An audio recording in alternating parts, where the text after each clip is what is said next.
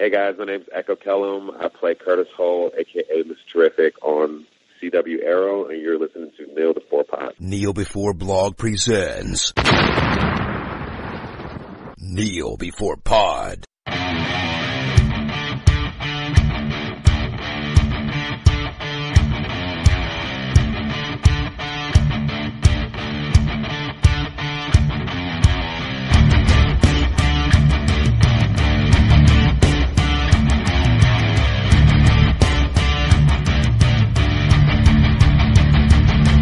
Hello and welcome to another edition of Kneel Before Pod, the only podcast rich in rare earth elements.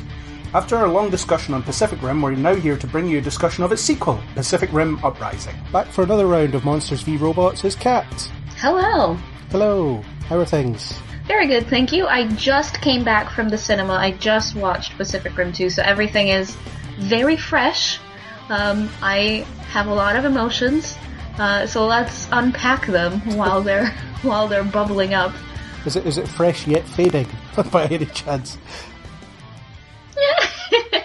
Well, we'll discuss this. We'll see. We'll discuss this a little bit. We'll see if you even remember having seen the film by the end of the podcast. See how quickly it leaves. So, without spoiling, what did you think of it? Worthy sequel? Rubbish sequel? Okay? Somewhere in between?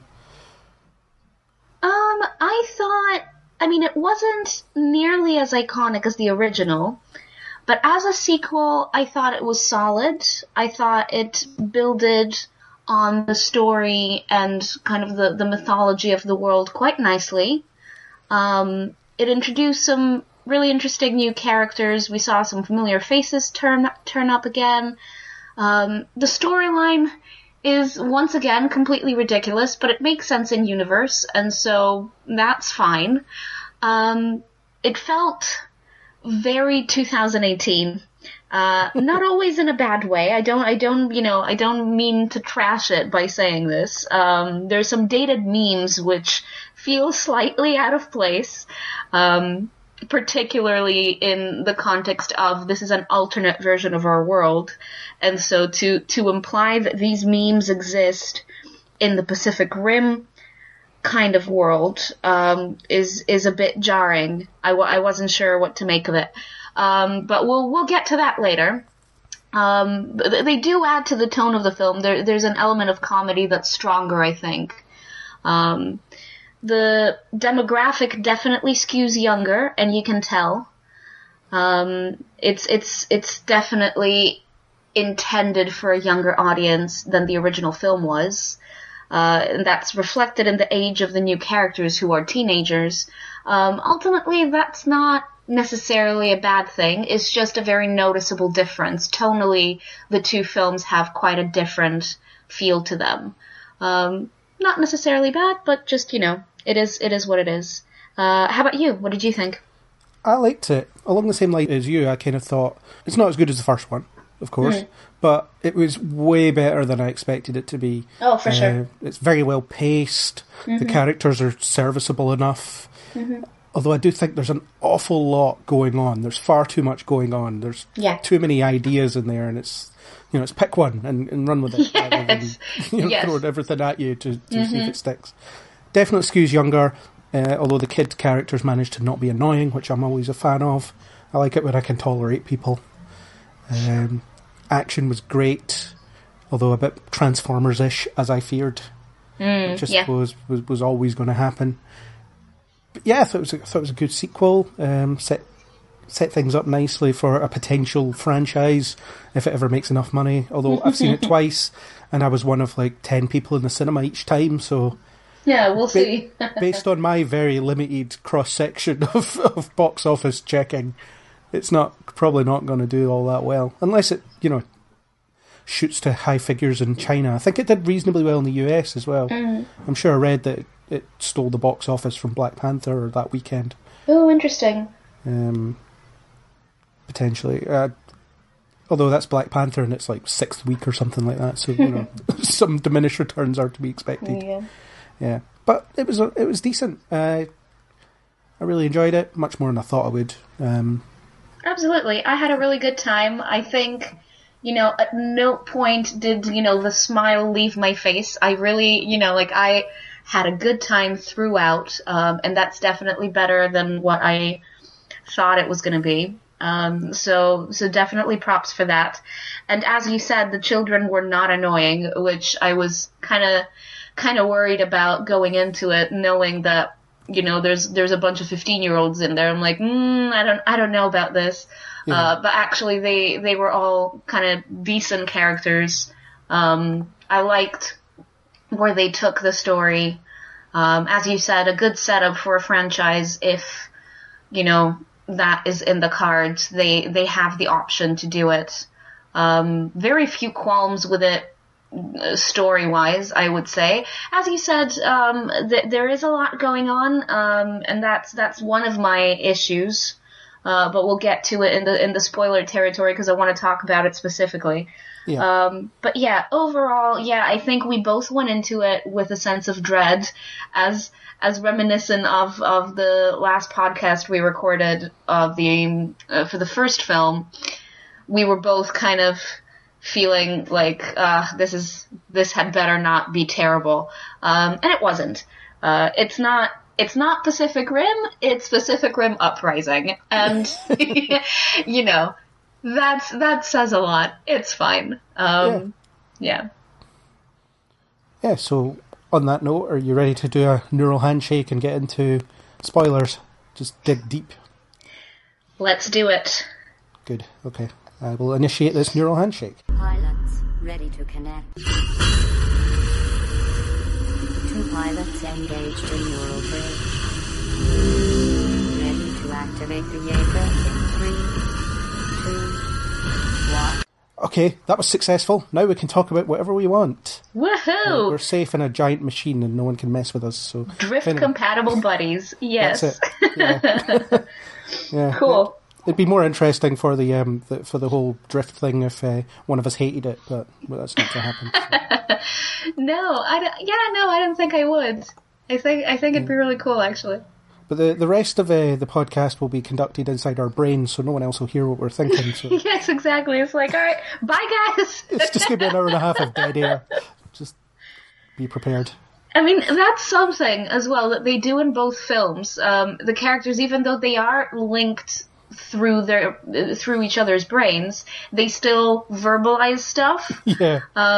Which, in theory is kind of weird, but I suppose in practice, like, you still, like, even though, say, I'm thinking like a lot faster than I am speaking, like, in order to verbalize thoughts, like, perhaps the two processes aren't necessarily mutually exclusive. Yeah. You know what I mean? So it's okay. And I'm definitely overthinking this 100% for this franchise in particular. But in any case, let's start with discussing these new characters that have been introduced in the new film. What did you think of Jake Pentecost as the new main character? Well, we just switched hosts there. That was really weird. Yeah.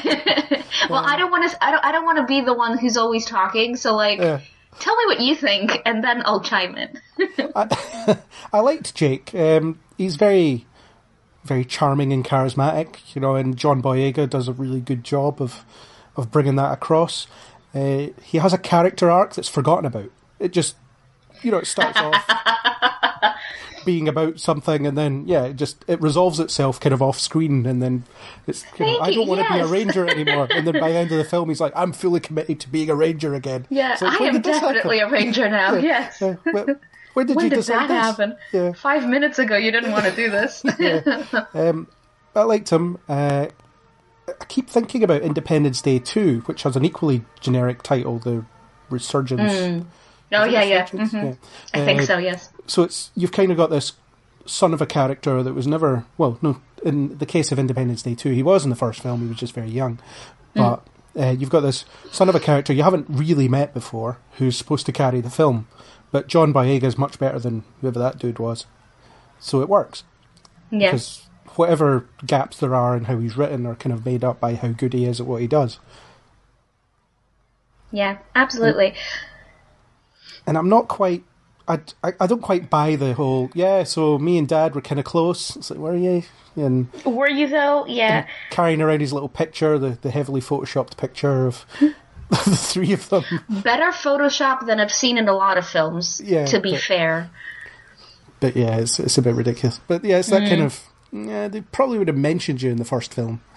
Not necessarily. I've been thinking about this in, the hour and a half since I saw the film.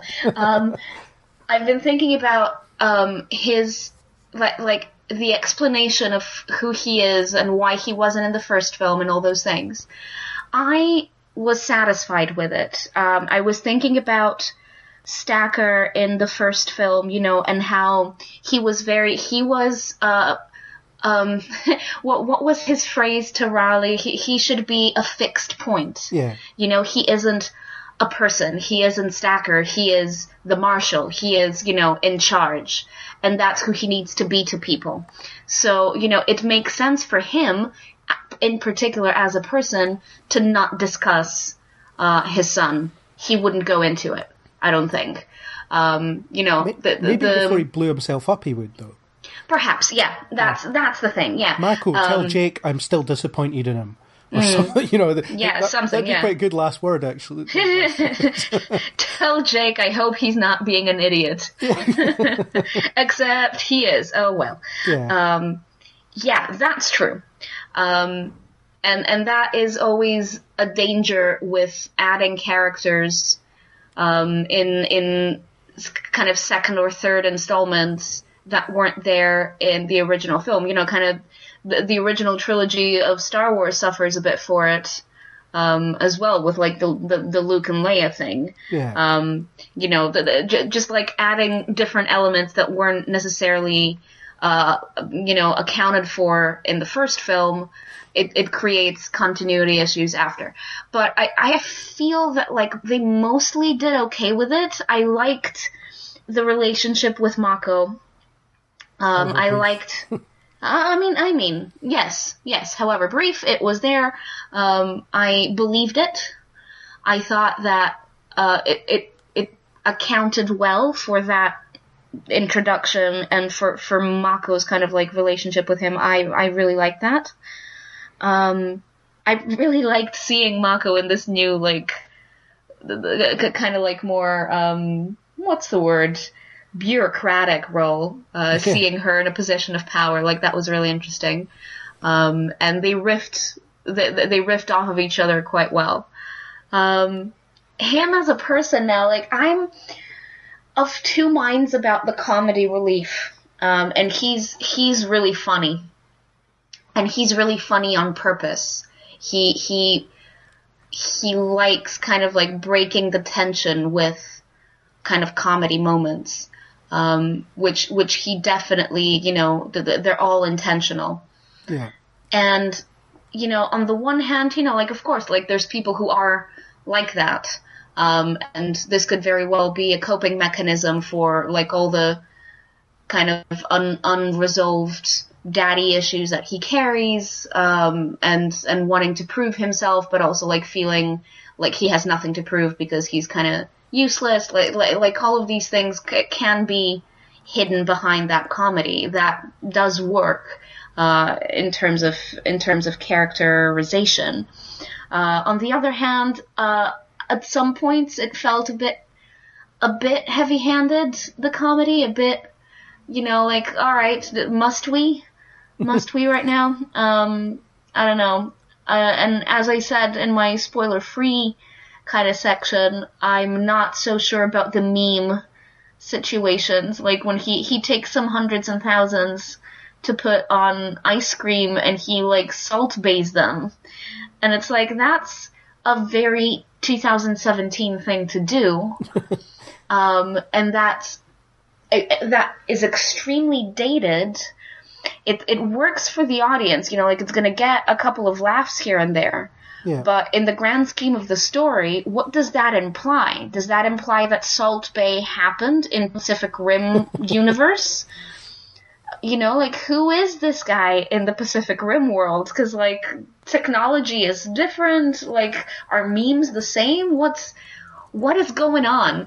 I wasn't quite sure about that. I don't think that they've overthought it to the extent that I have. They probably just went, it's a funny moment, just put it in there, it's fine.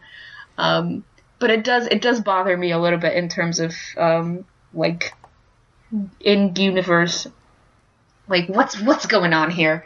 Yeah, it's a bit like in Bright when they kind of forget that it's supposed to be an alternate reality until it's when it's convenient to do so. Although this isn't the Bright podcast, but I say that because I recently watched it and that was my immediate thoughts. Like, there's a bit where the Alamo's mentioned in that film, and it's like, the Alamo, 2,000 years ago? Like, nah, that wouldn't have happened. But I don't know. It's just one of those things. It's a very small thing, though. I don't think it breaks the universe, and maybe it's not meant as a meme. Maybe it's just a thing that he's doing, and or maybe he invented it. Who knows? Yeah, perhaps. As I said, I think it's probably just like a funny moment that they decided to keep in there, without much, deliberation over that. And it's okay. It worked. It got me to laugh for sure. So, guilty as charged. Yeah. And Jake's a good lead.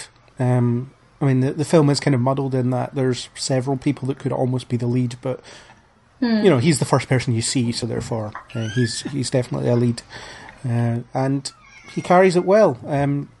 I want to see John Boyega in more stuff, and obviously he has Star Wars, but not for much longer probably, and I don't think we'll see him after the next one, so he's in need of a spare franchise to kick around. Marvel haven't picked him up yet, so this could be it, or maybe not.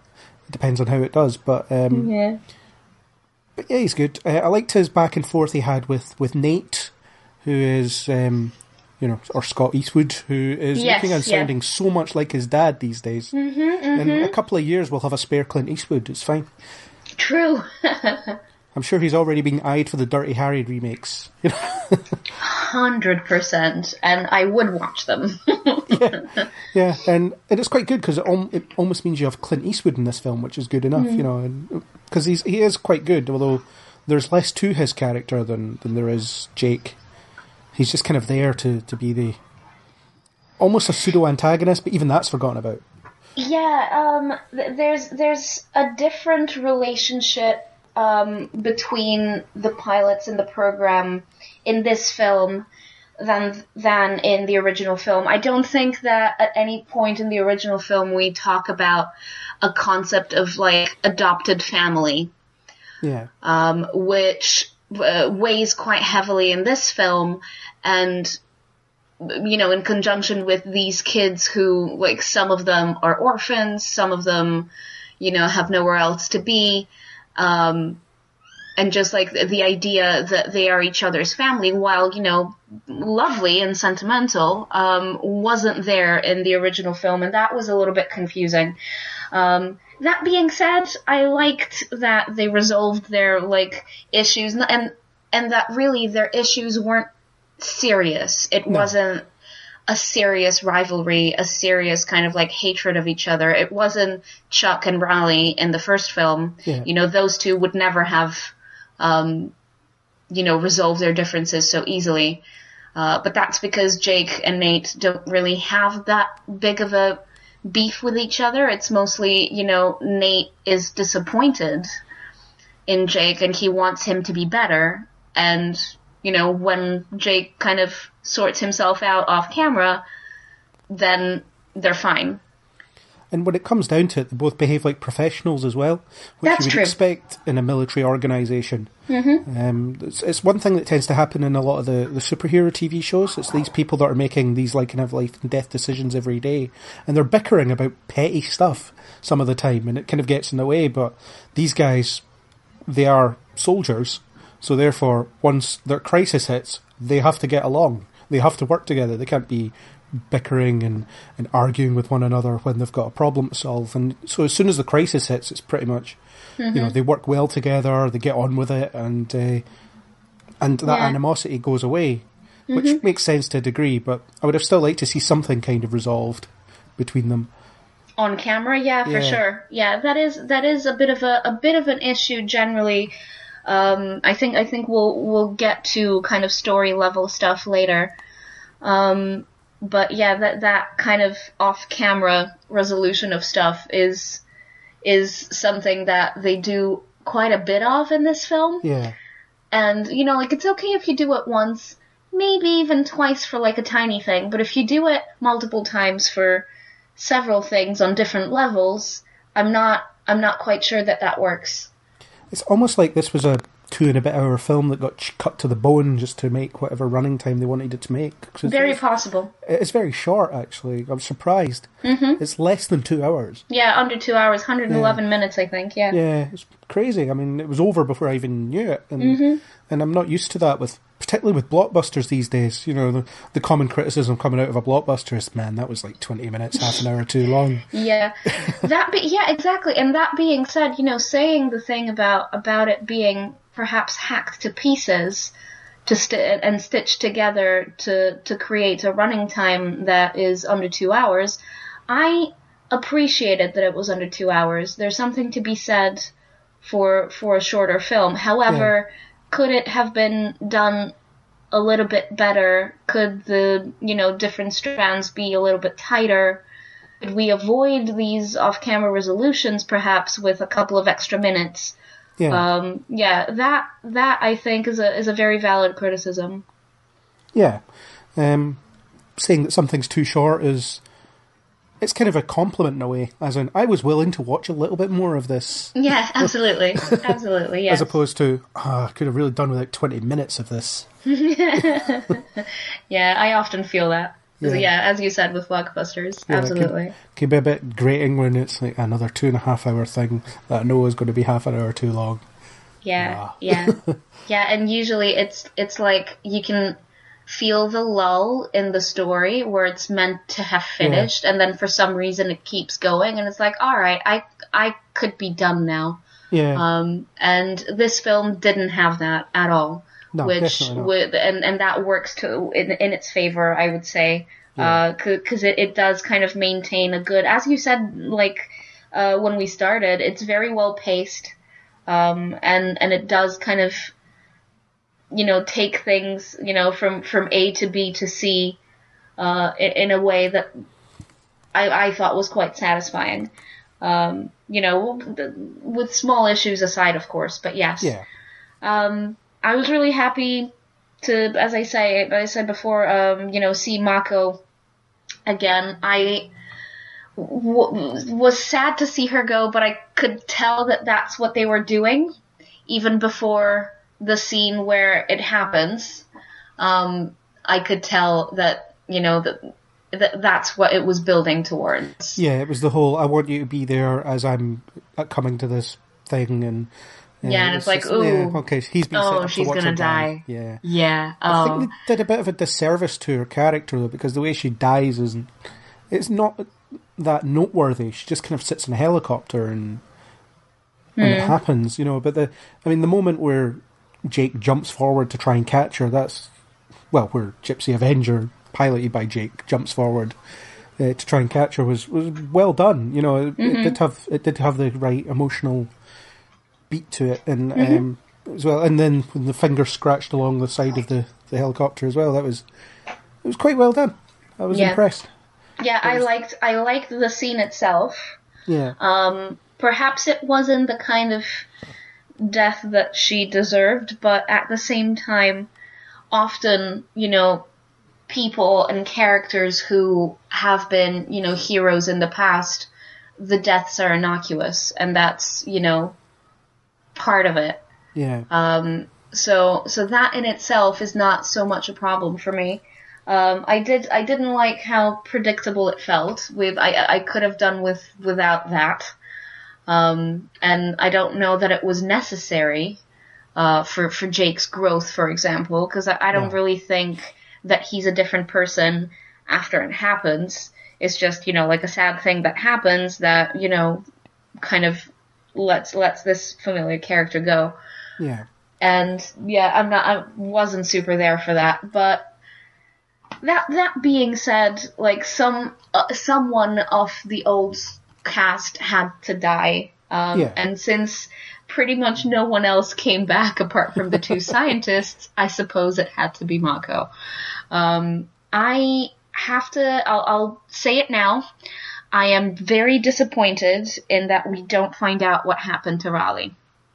That's really weird. He's mentioned once. Yeah. Although, have you read offhandedly as well? Yeah. I think is it twice he's mentioned, maybe? Yeah, he's certainly mentioned. Once by name. Yeah. Yeah, have you read the tie-in novel yet? The prequel? I haven't, no. You need to tell me about it. Well, I haven't read all of it, I read some of it. 18% according to my Kindle. Ooh, okay. It tells you what happens. I mean, do you want me to spoil it for you? I'm going to spoil it for listeners, but... No, go on, I want to know. So, the reason that Mako isn't piloting a Jaeger is because she can't. Apparently, when in the alien universe, she was exposed to a lot of radiation, and that's kind of screwed her up a bit. And what happens is, Raleigh is exposed for a lot longer and dies as a result. So, my prediction about he dies of cancer was almost right. Yeah. See, I would have liked... Why wasn't he on the memorial wall then? I was wondering that myself. It was, the Russian people were there, you know. Yeah. Everyone else who died in the first film. It's like, no, he didn't die in combat with a kaiju. He doesn't deserve to be on this wall. Right? You know? That doesn't seem right. I was talking to someone earlier, and they said that maybe they are keeping him, kind of in their arsenal to bring him back in a third film, but then that wouldn't make sense with the tie-in, because why would they publish that? Canonize that, though.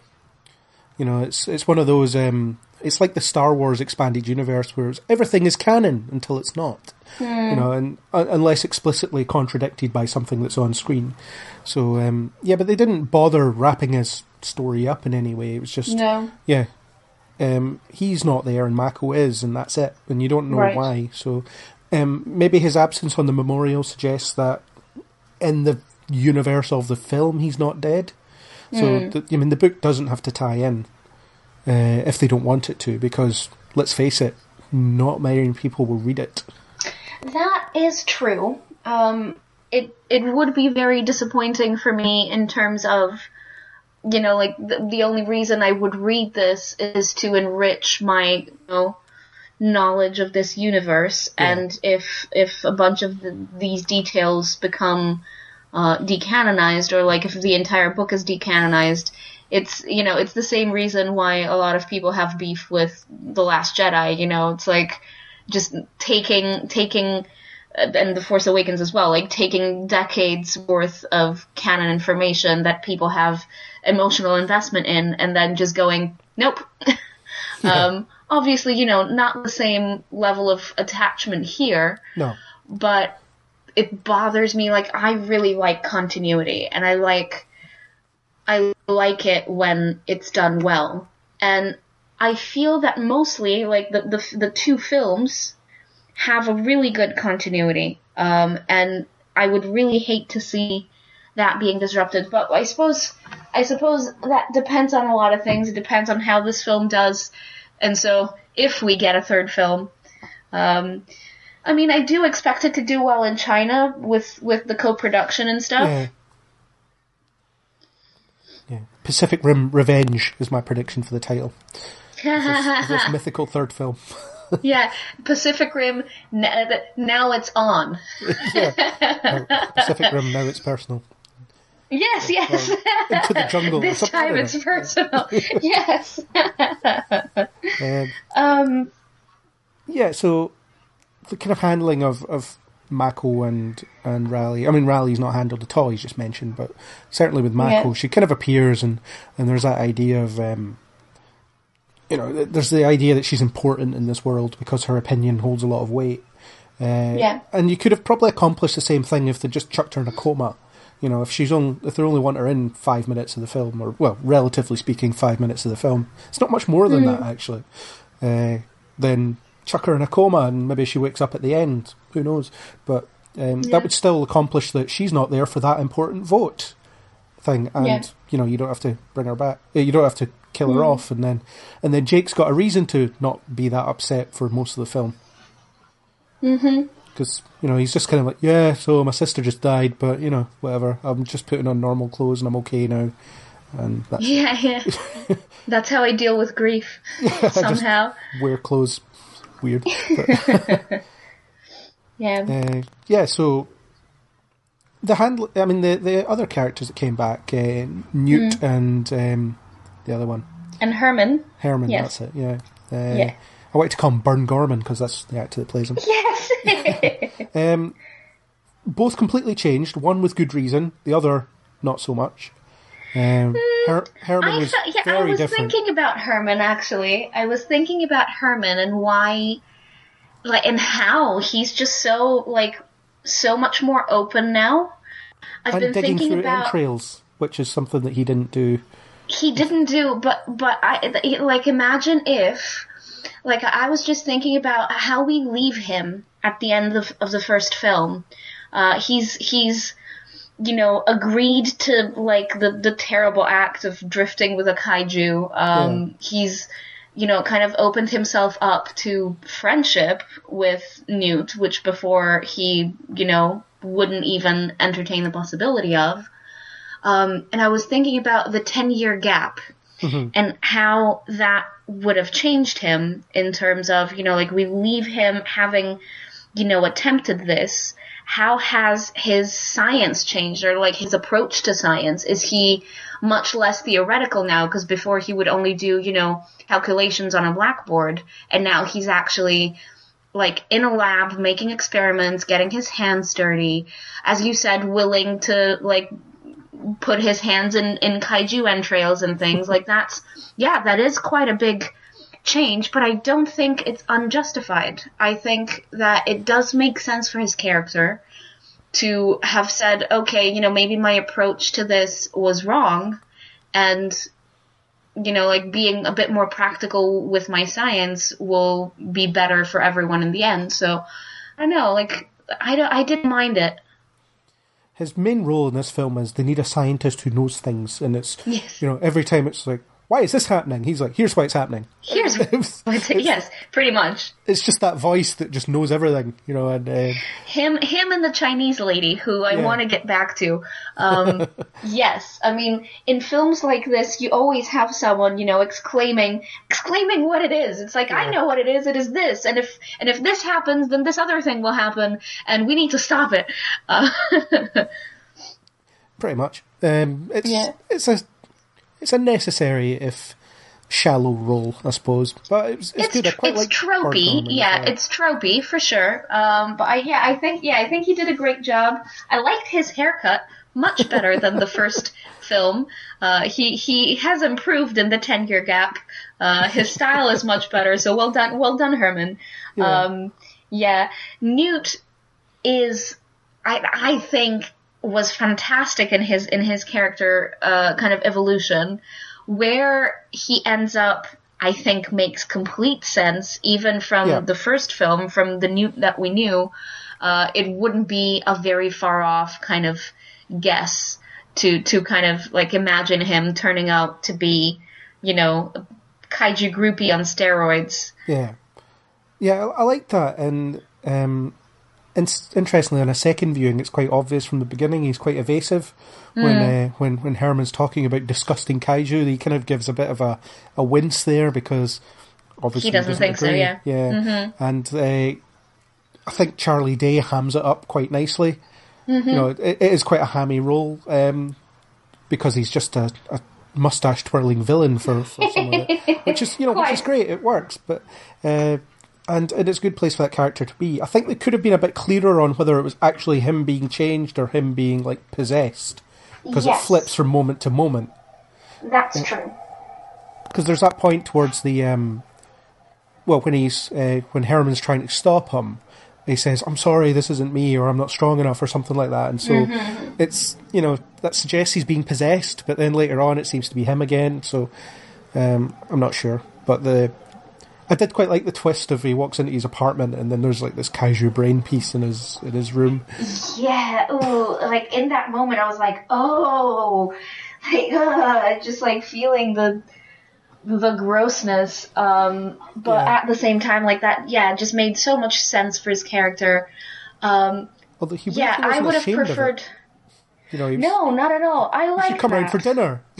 Yeah, come meet Alice. And it's like, really, was that like a genuine invitation? Because I want to see that scene actually where Herman take goes that in. well. It's like, what the hell is this? What's going on? And Herman meet Alice, or rather, you know Alice. Yeah. You've met. Great. Yeah, I agree. It would have been better if there had been clarity. If it was him, you know, switching sides, or if like his brain has joined the hive mind somehow. Yeah. That would be it. Very interesting to explore, and I suppose, you know, perhaps they intend to. Yeah. But it would have been very interesting to have that as part of this film, you know, like a clearer explanation of what is going on. I feel like it's overcomplicated in this film in a way that the first film was not. You know, it was very kind of clear what happens with drifting, and that's you know. You don't, by drifting, you don't kind of assume each other's brain or like each other's personality traits or anything like that. So what is going on there with that connection? Are these precursors like something else? Do they have kind of like different powers through the drift? Like that what is happening, basically, is my question. But that being said, in terms of Nuke being the bad guy, it was good. It was, you know, slightly heartbreaking because he's, you know, the doofy scientist. He's likable. He's definitely likable in the first film. We bond with him by the end. You know, he's part of the team of good guys, and to see him flip around, it's kind devastating. But at the same time, I was glad it wasn't the Chinese lady.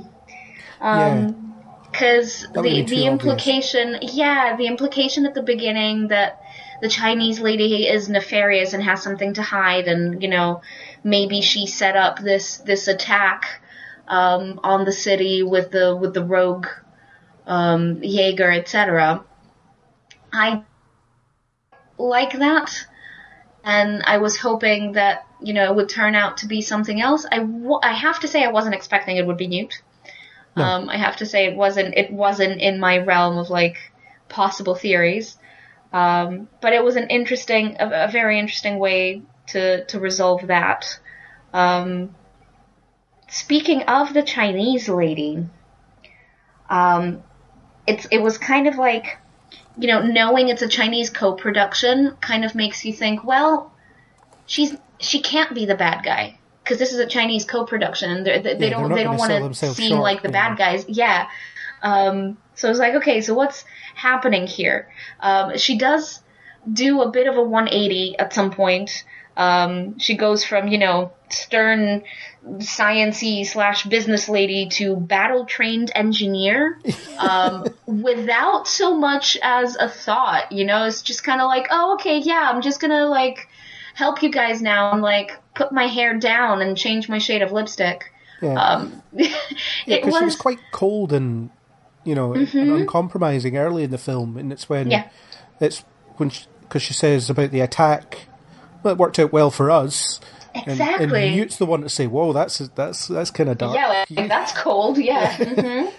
Cause, you know, they voted for our stuff now, so that's all good. You know, there's some good in here, and up until the point that she, you know, remotes to the scrap her, she's very kind of she's very kind of standoffish, and then becomes one of the team. And it's one of those things. She's quite cold. She's quite I'm not quite sure that. I mean, it does work because everything's just kind of happening in that moment, and so we accept it. It must be from that second act that was cut. Yeah, thinking back on it, it's you know, at the end when she manages to help them and everything is fine, and it's kind of like, oh, you know, like actually I really like her, but wait a minute, like I don't know anything else about her than we found out at the beginning of the film, and this change, this 180, doesn't feel justified. I mean, come to think of it, we never really find out why she is so keen on those drones at the beginning, why this is like her mega plan. We don't really know why. She just has come up with this and has the money, and so, you know, does it. Yeah. But why? It's a good question. Yeah, it doesn't seem interested in answering it, but it gives the Chinese star some time to, you know, stand in the spotlight for a bit, and that's fair enough. I think, you know, she does quite well, yes. In pretty much every Hollywood film she's in, she's occupied that role. You know, the Great Wall, for instance, she's more of the protagonist than Matt Damon is. Ooh, okay. You know, I don't mind the Great Wall, actually. It's not too bad. I never saw it. Yeah, Skull Island, she's pretty prominent as well. Oh, that was her, yes. Yeah, okay. Mm-hmm. Those are the only Hollywood things I can think of that she's been in. And IMDb agrees with me, so it's one of those, quite a big actor in China, not so much in the US, but you know, is given the screen time of a big actor in the US. You know, they're definitely pushing her to Hollywood for sure. She does quite well, and I would love to see her in more things. Absolutely. I think you will. Yeah, over the next few years, I think she'll turn up in more.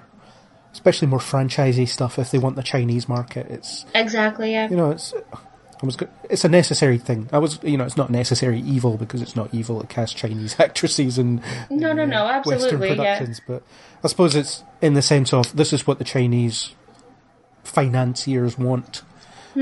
Fine, you know, it doesn't get in the way. You know, no, not at all. That role could be occupied by any character, so fair enough. And maybe she was replaced. You know, at the end of the film, maybe there was another character that she replaces.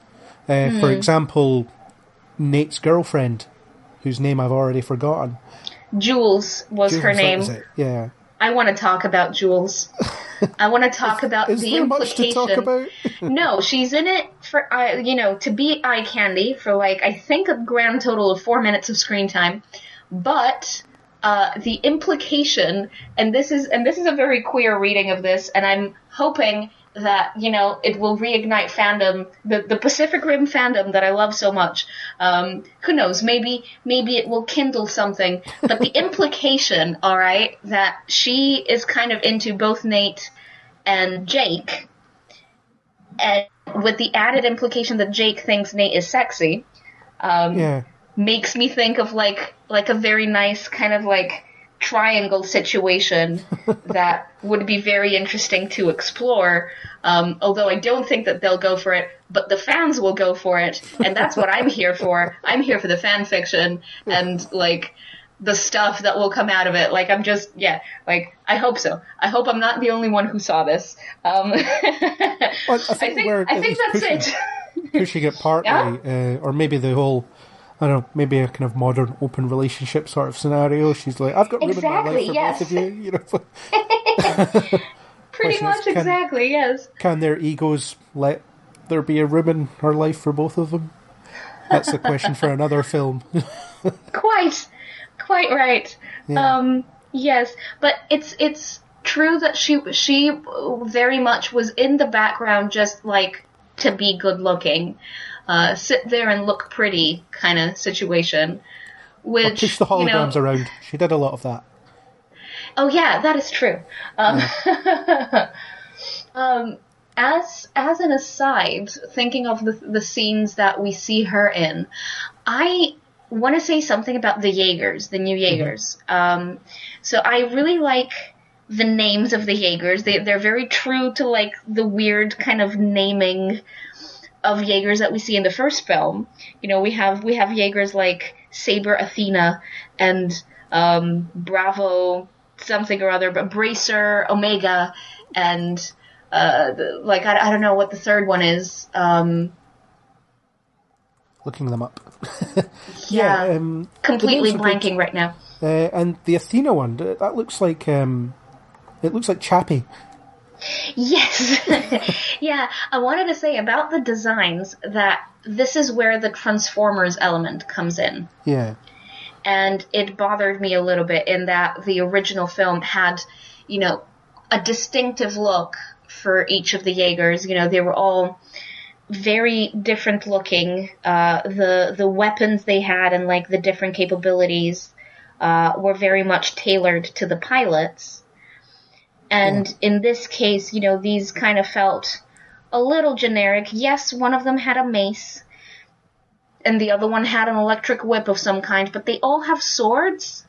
Yeah. And, like, it just doesn't seem as kind of unique and individualized as the others. Obviously, you know, the kids come in as pilots because there's nobody else. Yeah. That's fine. But, yeah, there's no kind of, like, reverence for these like big machines. Like in the original film, the Russian Jaeger, Cherno Alpha, and Gypsy Danger, they have their own kind of bit of music. Yeah.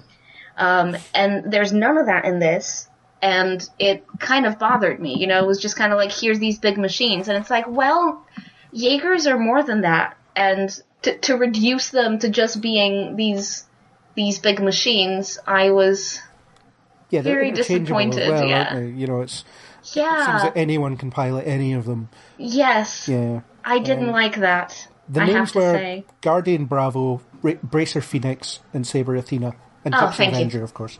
Yes, of course. Yeah, but I can't remember which one's which. I know that Saber Athena is the chappy one. Yes. The other two, I can't remember which one's which. So the Bracer, I think the Bracer one is the one that the three kids pilot together. It's the one with the mace, the kind of chunky one. Nope, that's Guardian Bravo. Oh, okay. Yeah. I'm just looking at pictures of them. I thought Guardian Bravo was the one with the whip. No, you're right. Yeah, Bracer Phoenix is the mace one. It's just the diagram I'm looking at doesn't have the mace, so it must be an older diagram. Oh, okay. Yeah, Guardian Bravo's the one with the whip. The one with the whip. Okay, yeah. Yes, like, even though, like, they do have some subtle differences, they're kind of generic looking, just kind of, you know, Transformers-y. Yeah. And, yeah, I wasn't a big fan of this. But, you know, part of what really made the first film have an appeal to me was, you know, that the Jaegers felt like they had personalities somehow. Yeah, well, I remembered all of them after only seeing it once. Yeah. Yeah, and because they were distinct enough, and even though there's, you know, well, Cherno Alpha gets most to do out of the expendable ones. But yeah, even Crimson Typhoon has, you know, well, it's the three arms and it's red. Yeah. Yeah. Although you do get that fanboy or fangirl moment from Athena, Amara. Amara, yeah. You know, when she arrives, she's like, "Oh my god, it's that one, and it's that one," and her connection to Saber Athena when she saw it, I was like, "All right, that's got to be the one she's in later." And actually, it isn't, because she's in the Bracer Phoenix one. Yeah. But yes, I actually really like that about her, that she's a Jaeger fangirl. Yeah. You know, and that she really likes all these different ones, and that she knows a lot about them and stuff. I like that she builds Jaegers, and that's like her kind of thing, more so than being a pilot. That's very interesting. And very interesting to have, like, a really young girl do that. That's quite badass. I thought she was a really good character as well. The way she, I mean, her kind of journey, I suppose, was very similar to Mako's.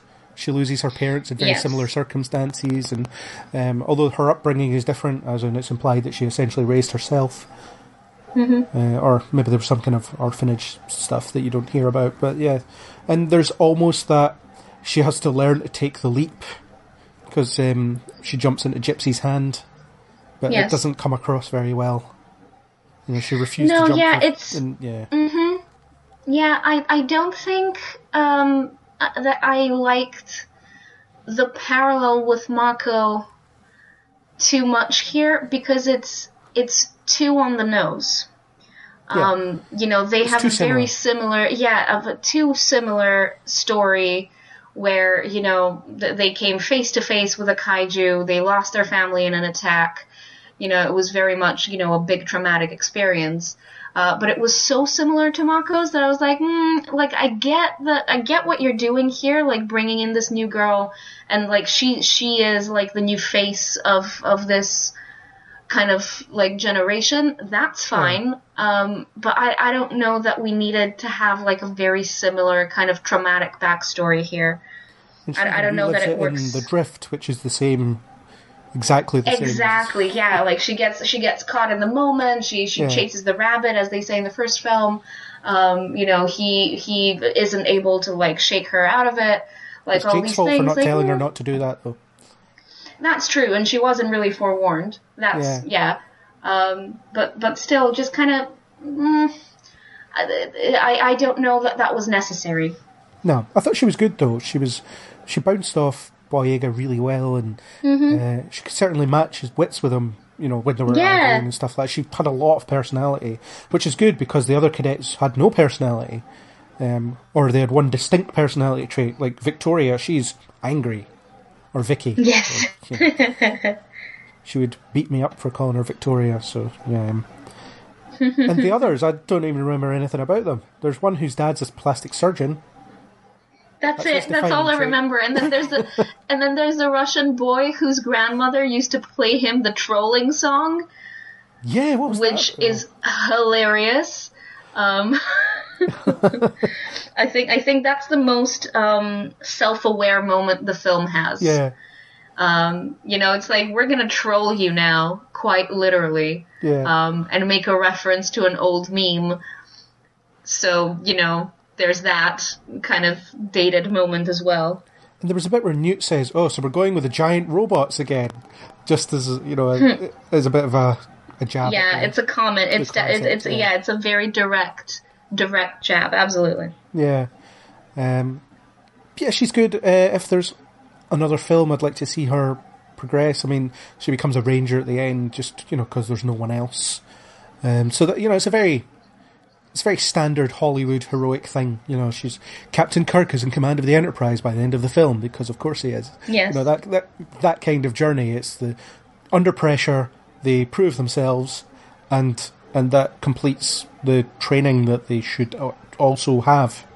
It's like, no, you did really well. Now we're going to put you through training. Now you've got the confidence to complete training. But I suspect that she's just ready for normal missions after that, which is fine. I think they kill off two of the kids, and you don't really notice as well. When one of the Jaegers falls, it's like, oh yeah, they're dead, and I'm pinned, and it's like, we'll come back and get you later, and then they don't. But I'm sure they do. It's just, once again, off camera. We don't see it, but I'm sure it happens. And there's a bit of a Power Rangers vibe to all the teenagers hanging around as well. I would say so, yes. And they're getting in giant robots, which is what they do in Power Rangers. Which I quite like. I like the idea of teenagers rising up to stop it, to stop the destruction of Earth. And it's very expensive looking, so if you squint, you can almost pretend it's a Power Rangers movie as well. I mean, the robots don't combine, but the monsters do. So yeah. Which is... Yeah. Yeah. I don't even want to think about the physics of that. How does that work? I mean, there were these weird cockroachy robot things, so... Yeah. Yeah, I'm not thinking about it too hard. No, let's just... It happened, and that's fine.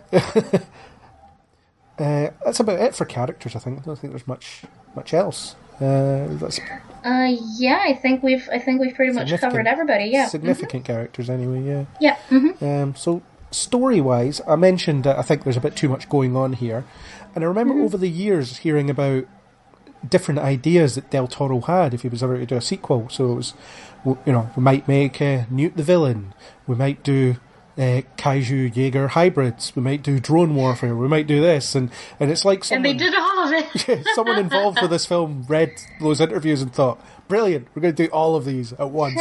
And it doesn't work in that respect because you don't spend enough time on any of them. So I think the possible Rogue Jaeger plus drone plot is enough for this film. And then, you have the whole Newt as the villain. You could probably hint at that at the end of the film. This presupposes you're getting, more films, but... the post-credits thing could be revealing that he was behind the drone attack or something. I don't know.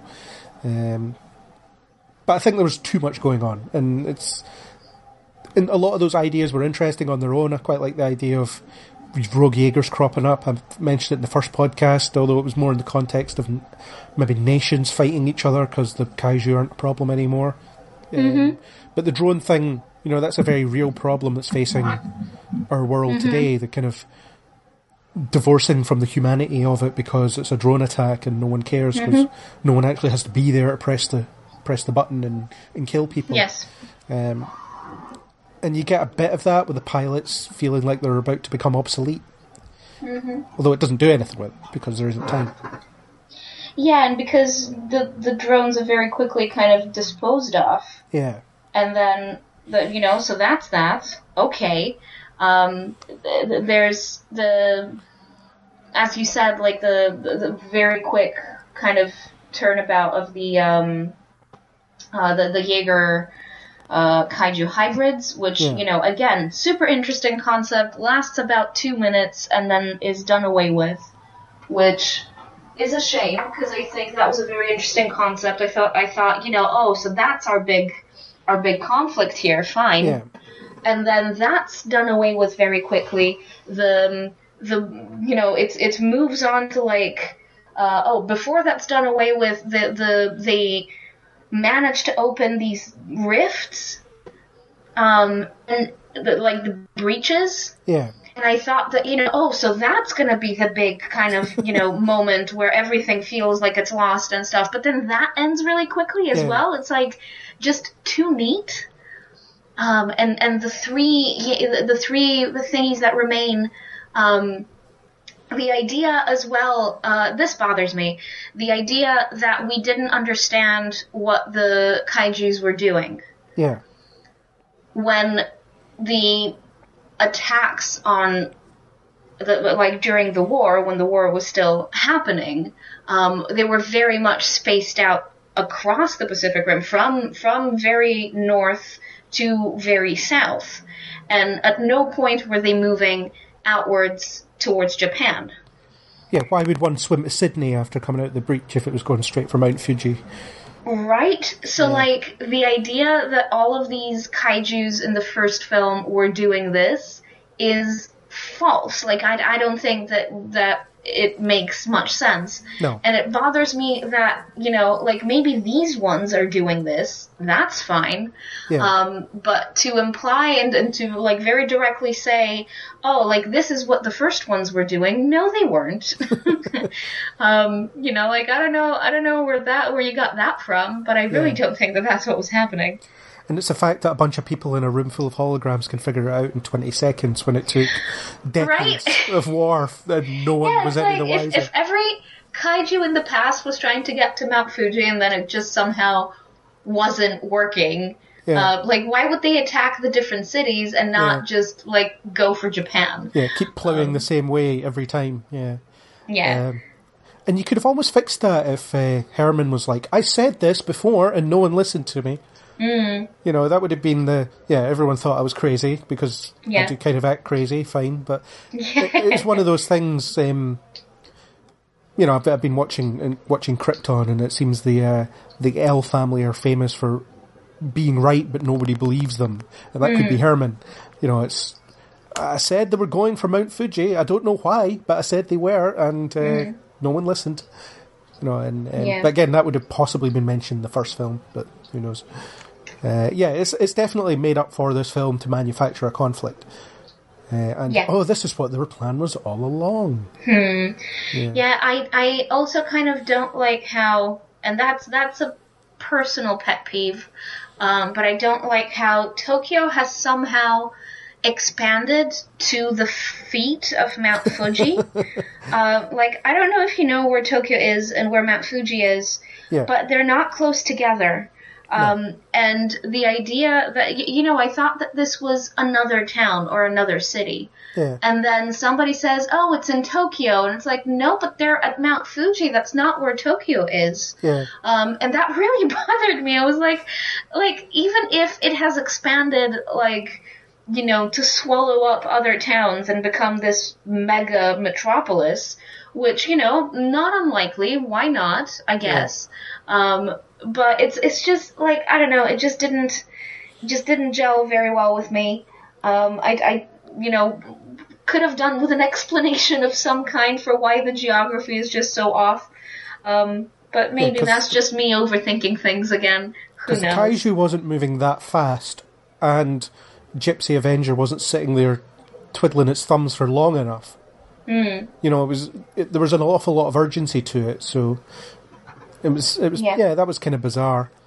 No, it was very close. Like when they all first landed, when all the Jaegers land, and the Kaijus are walking through the city, it's just, Mount Fuji's literally right there. Yeah. And that just is not right if you look at a map. So I was like, why? Why is any of this, not addressed? Yeah. On the note of walking through the city and just the destruction in this film. Rivals Man of Steel or... Oh my god, yes, thank you. I was just like, is this Metropolis? What is going on? Although there was a line that cleared it all up. It was, everyone is now safe. Go ahead and trash the place. It was like they were giving them permission, but we saw a bunch of people running around a minute ago. Yeah. And they weren't all safe. Also, one of the Kaijus burrows through the ground. Mm-hmm. So, not the safest place to be is underground. So, yeah. Yeah. But even so, just the Jaegers, even, these people, the pilots, they know this is a city that people live in. Can you please be mindful and not trash it? Thanks. It just felt gratuitous, and I just didn't much care for it. I'm not here for smashy smash scenes, I have to say. It was fun, don't get me wrong. I guess it was fun to watch. Yeah. But every so often, they would crash through a building or throw each other, and 3 skyscrapers would just tumble on each other, and I'd be like, oh god, oof, that's a lot of destruction. That's a lot of rebuilding that needs to be done. That's a lot of rubble that needs to be collected from the streets, just too much work.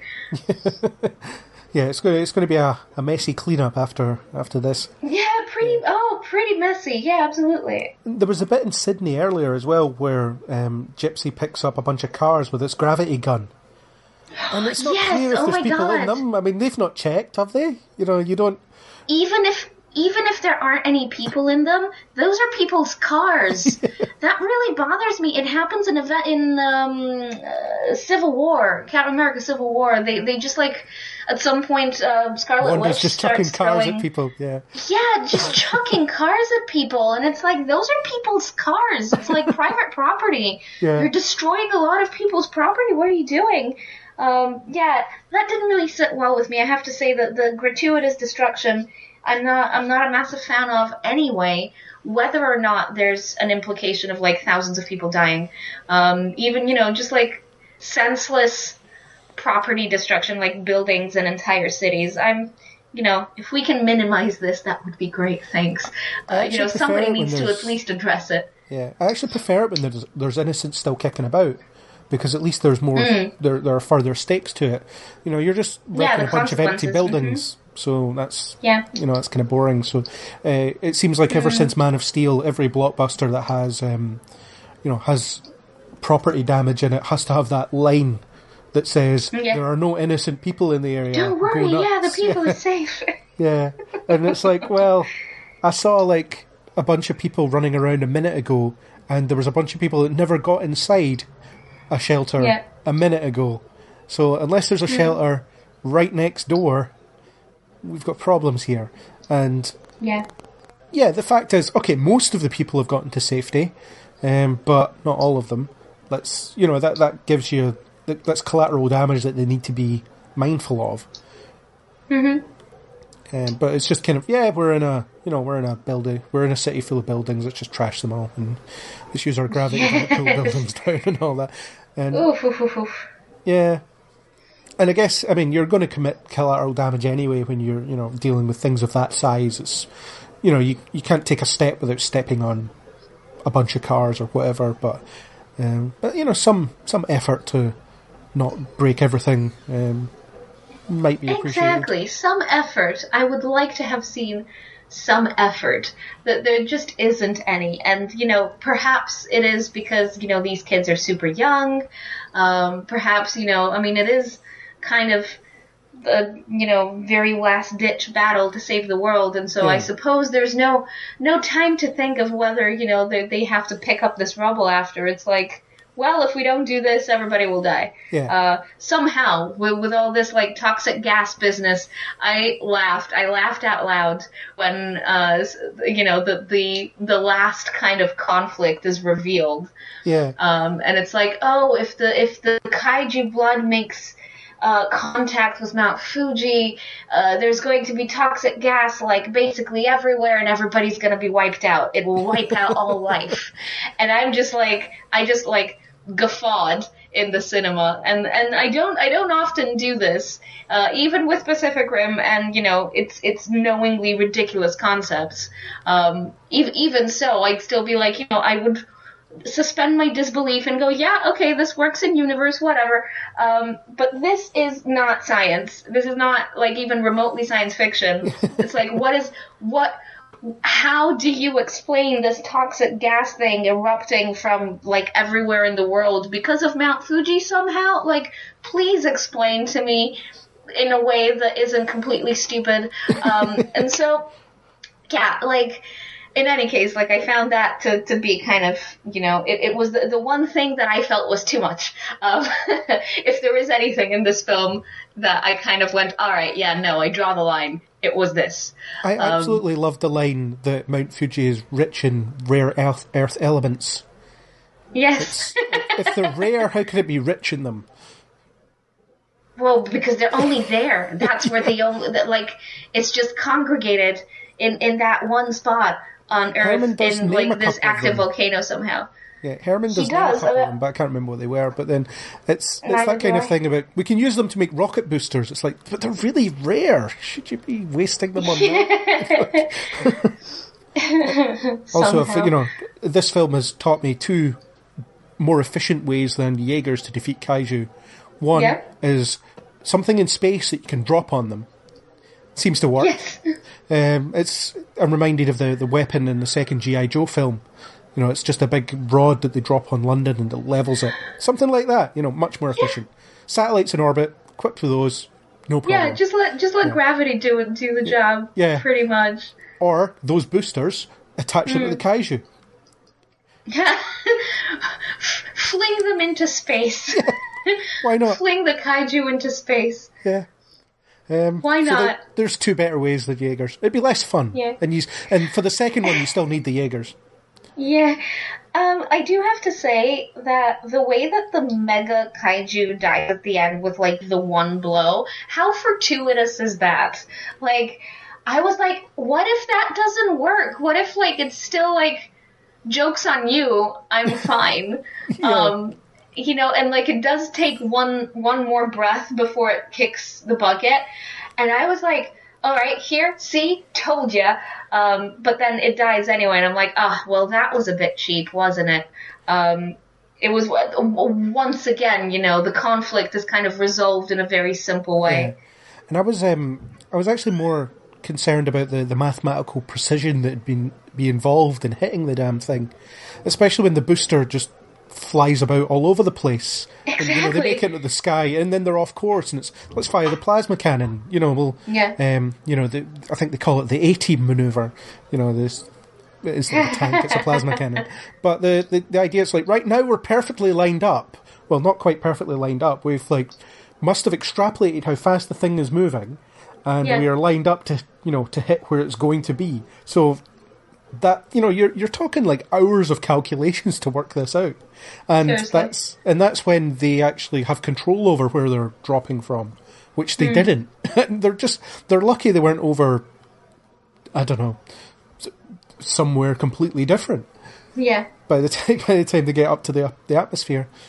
Yeah, I would say that this kind of this outlandish way in which it ends is more ridiculous than the entirety of the first film combined, I have to say. Yeah. It just doesn't seem plausible, even within, the universe that it occupies. It's still it rings false somehow. Yeah. Along with, some of the other aforementioned conflicts that end too quickly, the breaches that close too conveniently, the subroutine that was coded into the thing so that they can disable the drones, and just like all of these things somehow too convenient. This automated company that builds things that no one notices are being built. Mm-hmm. Yeah, that was a bit weird. There's got to be someone in those factories just looking to make sure things are working. So would someone maybe have noticed a fake kaiju brain getting put inside a Jaeger?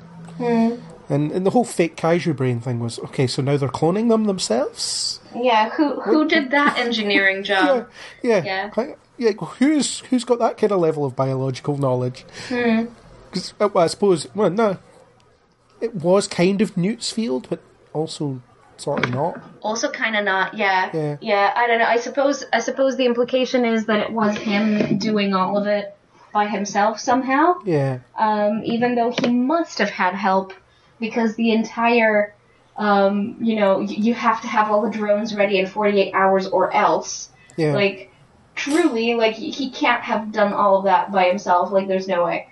So I mean, they mentioned there was kaiju cults, essentially, or a kaiju religion, at least, in the first film. Yeah. So, they just chuck in that. He has some help from the devout.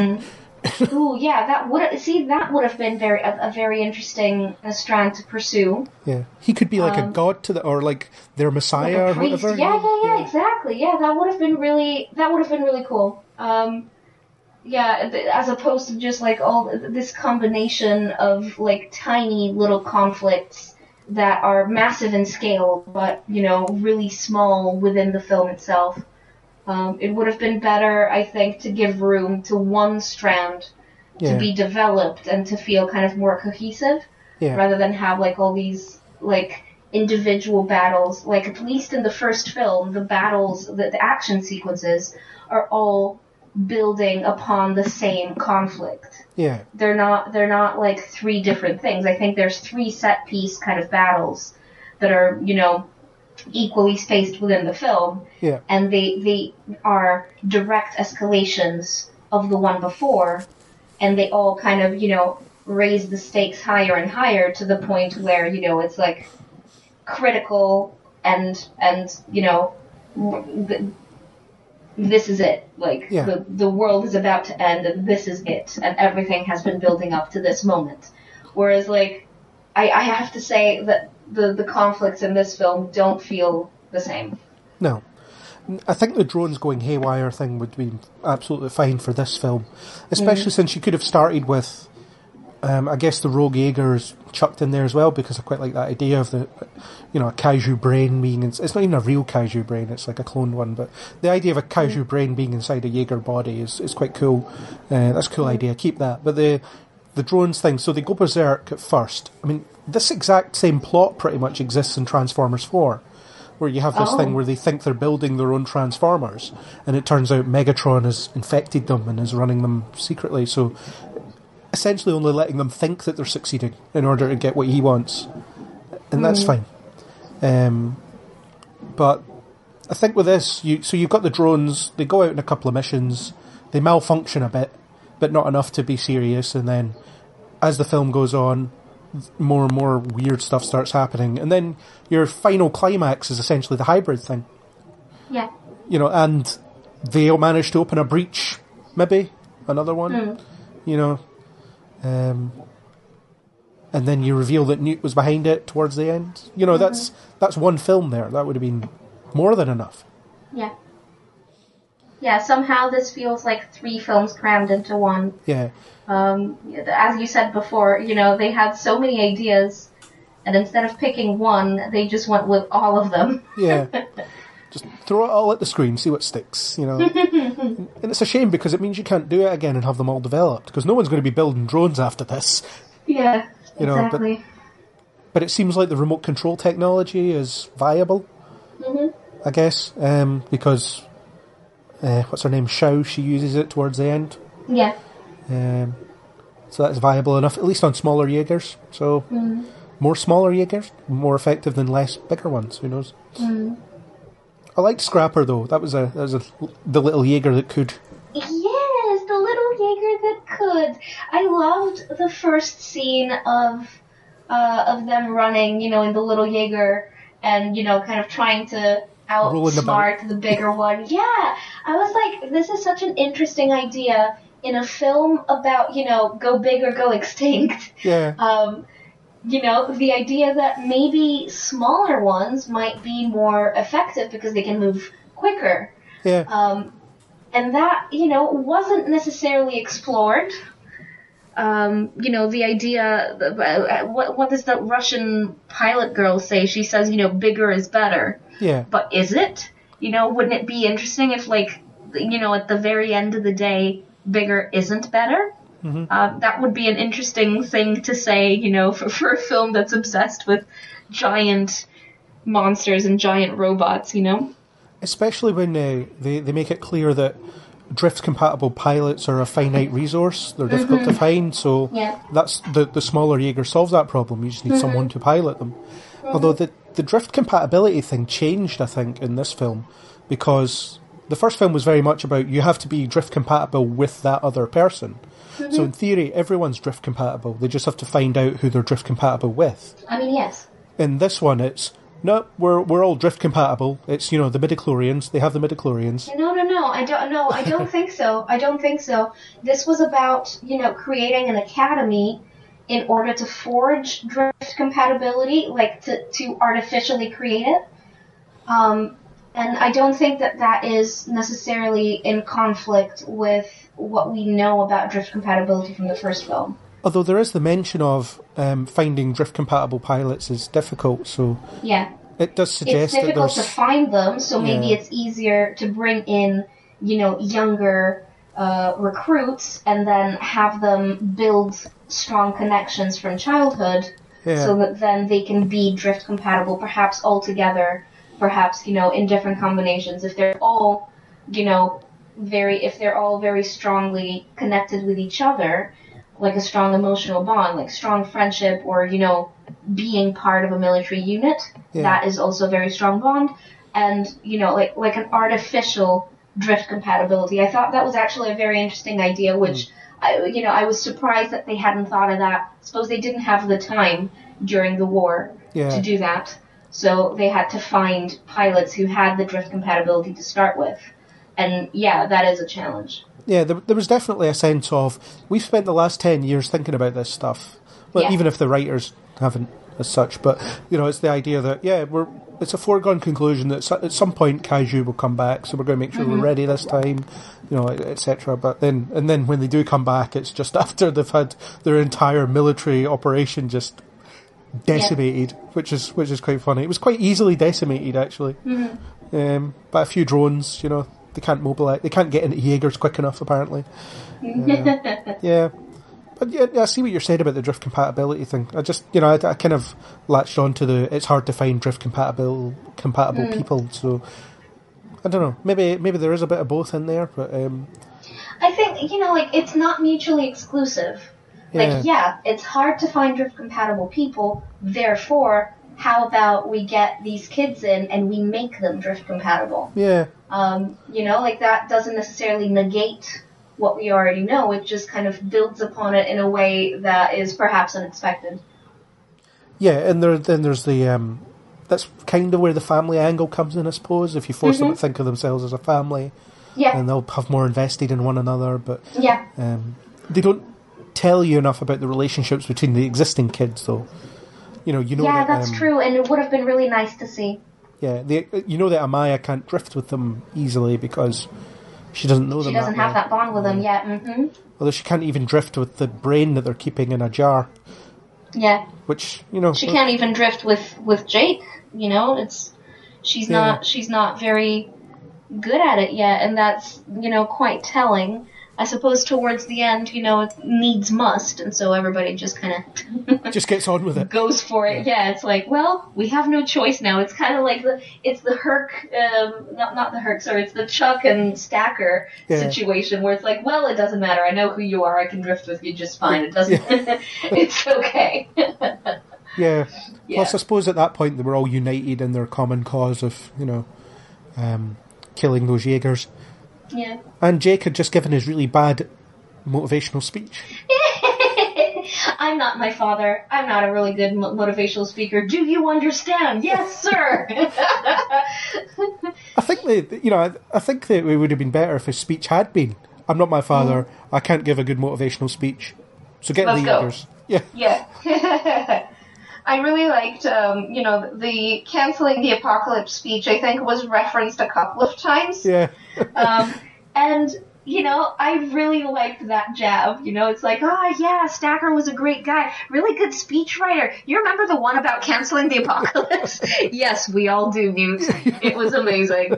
I quite liked, the self-referential kind of aspect of that. I think there was a lot more of it in this film. It felt very much like, as I said, like a 2018 kind of thing, to jab at the first film in various ways and kind of, make fun of the outlandishness. Like, part of why I like the first film is that it takes itself just seriously enough to it basically make you convinced that this world, works. Yeah. Whereas this one, it does kind of poke fun at itself and at the first film a little bit. Not that it doesn't work, but it kind of breaks that spell a little bit. Yeah, and your point about it being a 2018 film, I mean, we've both made comparisons to all sorts of other kind of blockbusters, from Transformers to, I suppose the first one, which is unique in itself, and, Power Rangers, Independence Day 2, that kind of stuff. It's it does kind of borrow quite heavily from a load of other stuff. Yes, it joins kind of an arsenal of existing kind of tropes within the blockbuster genre that I think the first film kind of didn't have as much of. Yeah. Yeah. Or at least its influences were less familiar to Western audiences, I suppose, because of where Del Toro because of the Japanese, of the Japanese influence, yes. Yeah. Which is, makes it unique in itself. Mm-hmm. This one feels less unique. And it's interesting how quickly I kind of started to forget parts of it. I mean, came out of the cinema and actually I had my heart set on 4 stars as my rating when I came out. And then by the time I got home to write about the thing, I talked myself down to 3 stars. Same. Yeah, like I was thinking about it as I was watching the film. I was like, oh, this is a 4-star movie. I'm having a great time. Yeah. And, as I was making notes after, I was like, well, actually, there's a few holes here and there that could do with filling, and there's, this and that issue that I have with it. So actually more like a 3-star film if you actually think about it. However, it is a 4-star experience. Like, it's definitely a really fun watch. It's a really good time. But I think it has a somehow shakier footing than the first film. I think the first film is a solid, it's probably a 4.5 for me. I really like the first film, and this one not so much. It's like the smaller sibling, who's kind of dinky. Yeah. So I've pre-ordered the Blu-ray, and I'm fairly sure I'll be able to put it on just at random intervals just to enjoy it. Mm-hmm, I think I'll always get some enjoyment out of it, and who knows, maybe at some point I'll just skip to the fights because that's all I'm really there for. But I don't know. The first one I can happily put on because I'm kind of captivated by everything about it, and it's visually distinct. This one is less visually distinct. Yes. I'm thinking, like, when I think back on the first one, which I've seen a load of times, I think about, and I don't normally think about the visuals in such detail, but I think about all the colour, the use of colour, the neon lit, rainy aesthetic that's in the fight sequences and all this. And this is like, the fight sequences are in open daylight, which is, it looks good, but kind of generic-ish. There's a lot of stuff breaking, whatever, and like the locations look very bland as well. There's nothing about the Shattered Dome that feels real. Yeah, it's just a place do you know what it reminded me of? It really reminded me of Ender's Game, and I wonder if they used the same set. Yeah. I wonder if they used the same set for the Ender's Game Academy, because like some of the rooms felt like I think they seemed really similar. And I haven't seen Ender's Game in some time, but I really thought, I really thought that it. Yeah, well, the thing with Ender's Game, that's a different conversation to have. But it's I think somebody skimmed the book that it was based on and just kind of kept certain elements and then ditched what's important about the book, and that's why it was kind of forgettable by the end, which is really a shame because it's a classic science fiction book. Yeah. But in any case, to go back to the genericness of this film in particular, wanted to say something about the score, the soundtrack. Now, the first film has an iconic soundtrack. Oh yeah. Like it has that Tom Morello guitar. Yeah. The Jaegers have their own melodies, their own motifs that keep repeating whenever the Jaegers come on. Yeah. There's like the battle music is in itself like it pumps you up. Like it's actually quite powerful. Yeah. And then this one, I was listening to the soundtrack on my way back from the cinema, and it's so generic and forgettable, I can't tell you a single melody that stood out for me. And it's composed by Lorne Balfe, who is himself a pretty big name in the soundtrack world, but he's no Ramin Djawadi, and you can tell, like the best musical moment I thought in the film is the return of the original Pacific Rim theme, which is remixed by Patrick Stump of Fall Out Boy fame. Oh God, yeah, the remix was terrible. I thought it was great. I was like, ooh, this sounds like a Fall Out Boy song, and that's because it is. And it's like we could have a Fall Out Boy song at the end of the credits, but then we didn't. It was just the Pacific Rim theme again, which hey, any excuse to listen to that. Pretty much, it's on my self-esteem playlist. You gotta have some powerful guitar riffs. It's great. Yeah, I wasn't a fan of the remix. I didn't think it was.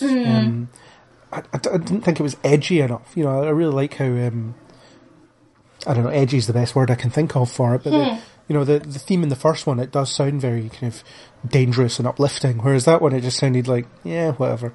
I thought that it blended, because I've listened to it a couple of times, outside the film, it blends the original theme with, these electronic sounds that are definitely more 2018, they're very current, and that, I think, ties into what we said at the very beginning of the podcast about the demographic skewing younger. Yeah. The idea that even the music is very much, modern, contemporary stuff, synthy, poppy. It has a lot of kind of a hip hop beat to it. Yeah. Kind of like an electronic slant to the sound, which the original film definitely does not have. If the original film targeted people in their 20s, in their mid and late 20s, I would say, this film targets teenagers, under 20. Yeah. And the sound of the film, including, the soundtrack and the kind of poppy electronic theme, definitely factors into it, I think. Yeah, but they had an opportunity to make this franchise sort of musically distinguishable with the kind of heavy metal sound in the first one. Yeah. And, it fits wonderfully. Whereas in this one, it's a big shame. Yeah, I can't. It's a big shame that it doesn't. Yeah, and as you said, the design of it, the cities and the Jaegers and the Shattered Dome, the sets, with the kind of genericness of the soundtrack itself, it all just kind of creates yet another blockbustery type look, which, is a step away. It's a few steps away from what made the original really badass. Yeah. And that's a shame. It's a big shame. But and it just shows how talent can make something, something that shouldn't necessarily work really well, because you can really tell this isn't Guillermo del Toro. Yeah, because you can really tell. What you had was in the first one was one of the best visual storytellers out there, making a pretty generic action film, and him taking his hand to it elevates it to something that's far more memorable than it ever really should be. Yeah. Whereas this one, you've got Stephen S. DeKnight, who, having directed only TV in the past, the TV directors don't tend to, certainly on network television, which is, other than Daredevil, which is where he kind of got his experience, every episode has to look the same, because it's the same TV show. So therefore what you've got is a production team that are making a TV show every week, doing most of the work. And then the director, I guess, handles the performances or different little choices here and there. And I think maybe he doesn't know how to be a visual storyteller coming into this film, so he just makes what he knows and just makes something that's like, anyone could have made this. It just feels like you could have just given it to anyone, that would have been exactly the same. And I feel the same about... I think that's what happened. They did kind of give it to anyone. Sorry to say, unless it's Del Toro, anyone else would have come in and made pretty much this movie. Yeah. I mean, even if you look at, the Transformers movies, you can tell they're Michael Bay movies, because Michael Bay is distinct. Whether you like that distinction or not, he is very distinct, All of his films have a distinct look to them. Sunset all the time. His Sunset's Last Hours, for instance, because that's what he likes to shoot against.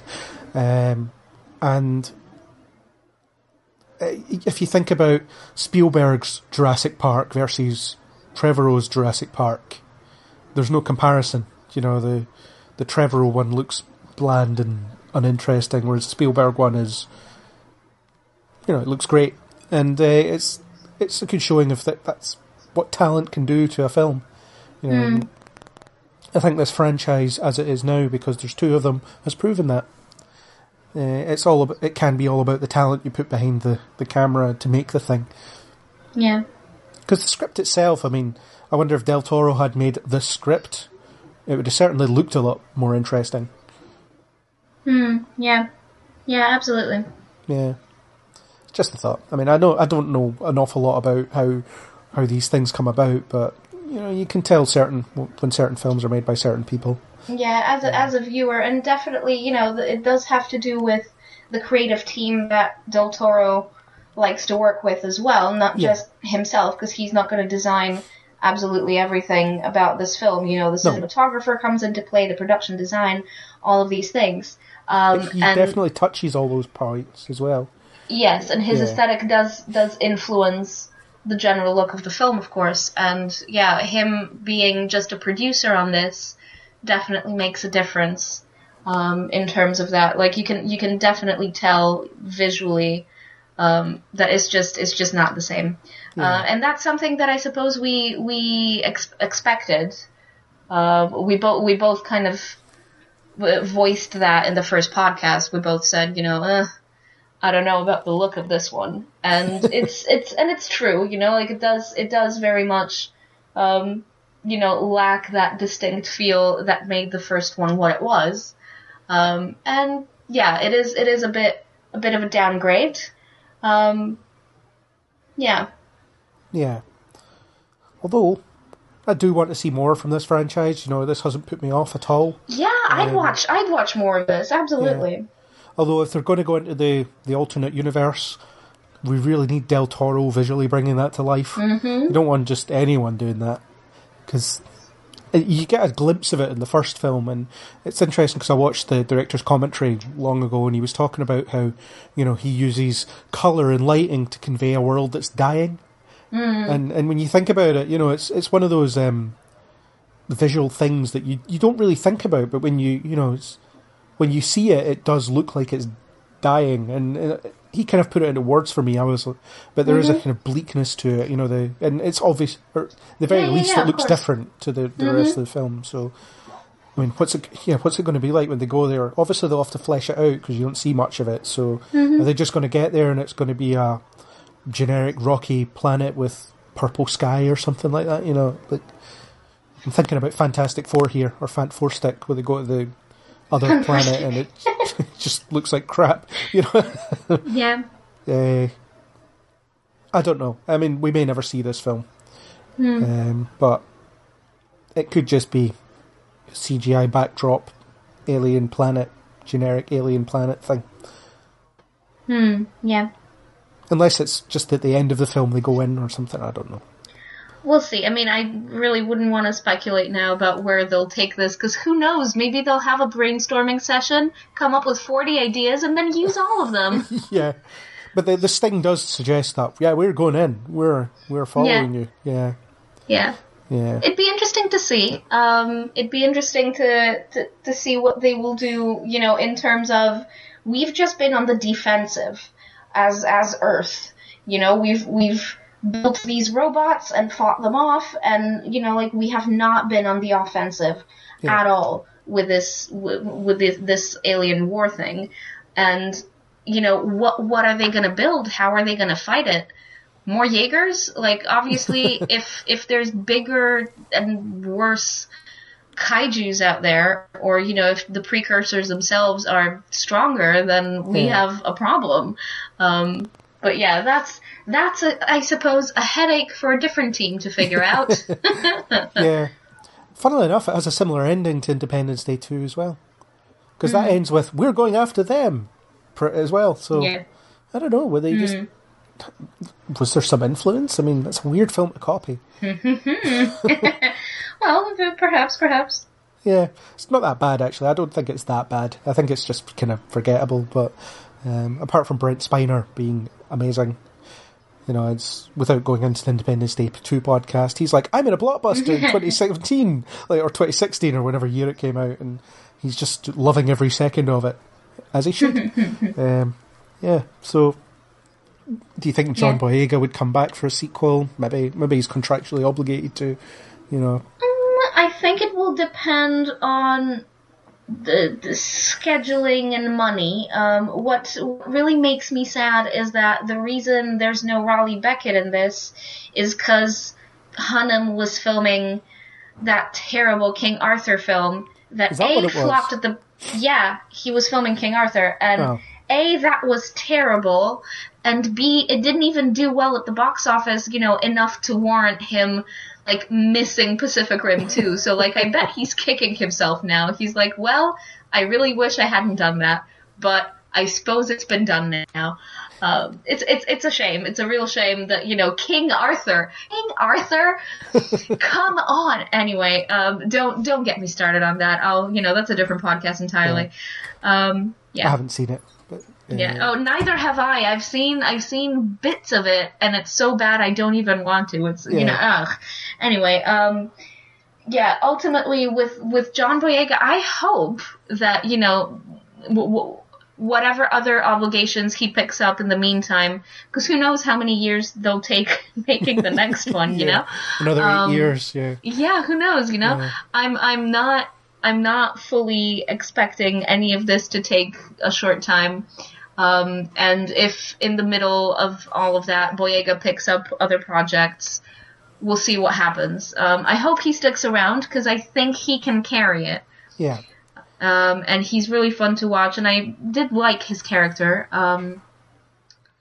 We'll see. I wonder what role Charlie Hunnam would have had in this hypothetical version. It would have been a very different film, because he doesn't slot into any of the characters that you have. Unless he's the Marshal and gets killed. At the point that Marshal gets killed. The Marshal, I can't remember his name, he's just... The Chinese guy? Yes, I don't remember his name either. He gets killed right after he says the words Pacific Rim, though. It's almost as if the drones were like, nope, that's it. You have to die. You said the title of the film. Yes.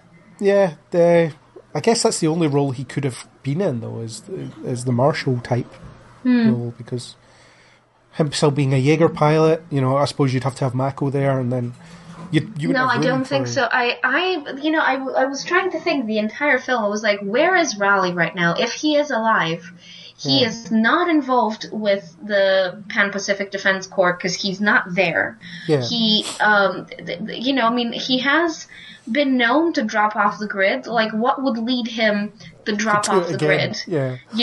He's just kind of like, living a vagrant life somewhere. Like, what could possibly have, perhaps, him and Mako maybe had a fight, or like they're not getting along for whatever reason. Like, I can't think of what, would be a justifiable reason for him to not be there. Yeah. And that does bug me. Other than being dead, of course. Unless, exactly. That I'll accept, obviously, but if he's alive, I just don't understand why he wouldn't be there. It's a pretty big thing to be missing. Yeah. Yeah, I don't know. Yeah, we'll see, I suppose, what they decide to do in the third one, if there is a third if it ever exists. Yeah. Yeah. If not, it's a fan fiction with cardboard boxes that we're making. Yes, seriously, that's what I'm picturing. I'm just picturing Raleigh just not giving a toss, he's just somewhere maybe on an island, maybe it's not a cardboard box, maybe he's, living his best life somewhere else. No, meaning if in they the don't Caribbean. If they don't make a third film, then we will do a fan fiction version where we use cardboard boxes as Jaeger suits. I would watch that. After making it, you would watch it, yeah. Yes, I would make that and then watch it. Yeah, it'd be the Swedish version of Pacific Rim, I suppose. Yeah, it'd be cool. Very low tech. Yeah, low tech is fine. It'd make up for it in story, of course. Yeah, so I don't think there's anything else to say about the film. I mean, I've covered all of my notes. That's everything that I have thoughts on. Yeah. I don't have anything else. I mean, an interesting note on fan fiction. Apparently, Charlie Day, in the downtime between the two films, has been reading Newton Geisler fan fiction and using it as inspiration. And so that, take that and, chew on it, I guess. Yeah, I'm not even sure what. Yeah. That must be a weird thing for an actor to read fan fiction about a character you play, because a lot of time that's not a can of worms you want to open. And yet, I'm really positively surprised by this revelation. Here he is, actual professional actor, and he's I think he said, that he was thankful for the people who have been producing content this entire time. Yeah. About his character, and it's, if there's anything to say about fandom, is that often there is a very cohesive vision that emerges within a fandom about a character, and so everyone ends up kind of writing the character the same way. Yeah, and that's so interesting that he would read that, see it as inspirational, and go, yes, that's great, that's how I'm going to play him. That's awesome to me. That's really great. Yeah, except from all the outlandish slash fiction that moves things around just so that certain. Oh things no, can happen. he actually said that he read Newton Herman fan fiction, and that that's how he played it. He played it that that was a thing. Yeah. I want to go back and watch the film again now and see if that is in his performance. I just really, I want to see it. But that's just me, though. I'm there for that kind of thing. If we want a third one, we have to go and see it 10 times each. Just everyone who likes the Pacific Rim franchise, even if you didn't like this one as much, if you want more of it, give it as much as as much as you can. Yeah, those with unlimited cars, just book screenings and don't go. Fine, you inflate the box office as much as you can, and there'll be more of it.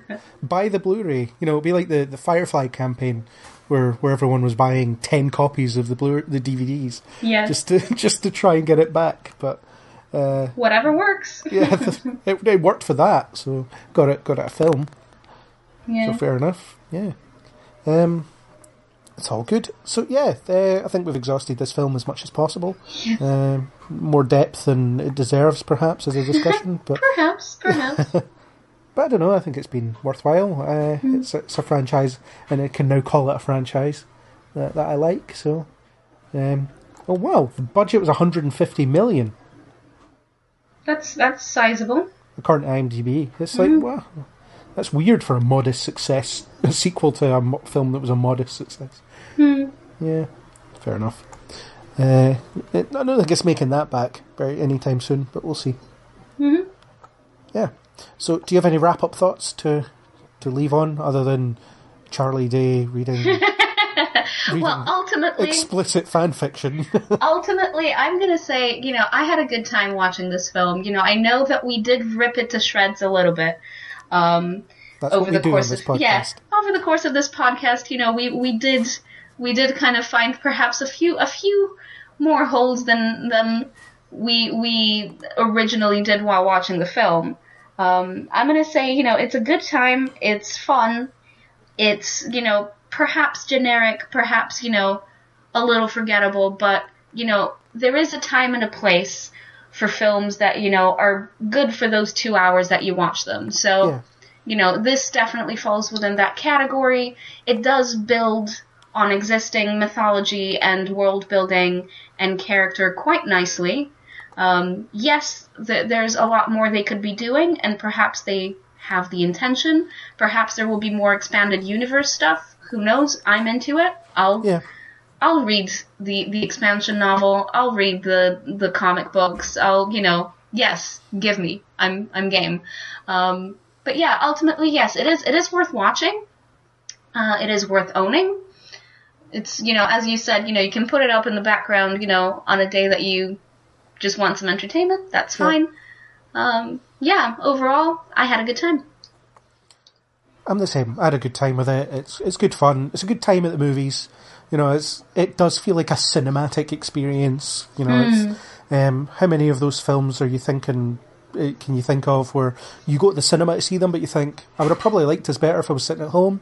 And it's not one of those. It's I saw it in IMAX and I was like, yeah, this is how I'm supposed to experience this. I think I don't think there's. I don't think you would get the same out of it even watching it and just watching it at home or whatever. I think it's it's definitely worth seeing on the big screen for sure. Yeah.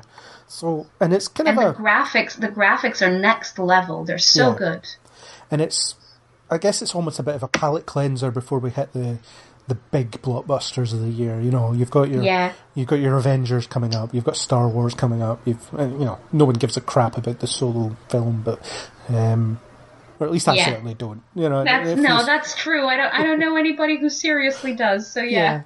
So no one gives a crap about that. But you've got a lot of big films coming up, and it's almost a bit of a. It's a nice little introduction to that. Here's a nice breezy one to get you started, get you into the high octane action fueled stuff. Maybe we'll give you the smarter one with Avengers next month. Who knows? I haven't seen it yet, so who knows? But maybe that'll be a better. Maybe that'll be a kind of wow, that blew my mind, and it was actually really thought provoking at the same time. So who knows? We shall. Who knows? See. Yeah. So yeah, good start to the blockbuster season. I think you can almost count it as the start because there've been other blockbuster things, but not really. A Wrinkle in Time, I suppose, is considered a blockbuster. I suppose, but really, in the shadow of Infinity War, I think everything else kind of cowers next to it right now. Yeah, definitely. And Ready Player One, never mind. I haven't seen it yet. I was going to go see it today before Pacific Rim, but then I was like, actually, I don't really feel like it. I've read the book, and I didn't particularly like it, so... Yeah, I'm not expecting to like this film either. And after hearing what you had to say about it as well, I'm, not super keen. There could be a Ready Player One podcast relatively soon. I don't know. Depends on time. There's not enough time for everything I want to do. But So, yes. So, thank you for drifting with me for this possibly final Pacific Rim podcast, the final one we ever do. Yeah. Well, if there's no more of it, we'll just come back and talk about the first one again. As I said before, I'm down. Here's another 2 hours about the same film. And surprisingly, the conversation doesn't overlap somehow. So thanks for drifting, and thanks for honouring the legacy of this franchise. Thank you for having me. Always a pleasure. That was our discussion on Pacific Rim Uprising. Thanks to YouTuber Little V Mills for the supplied music. If you like what you heard, then hit subscribe on iTunes, YouTube, or any major podcasting app. And join us on the next Kneel Before Pod.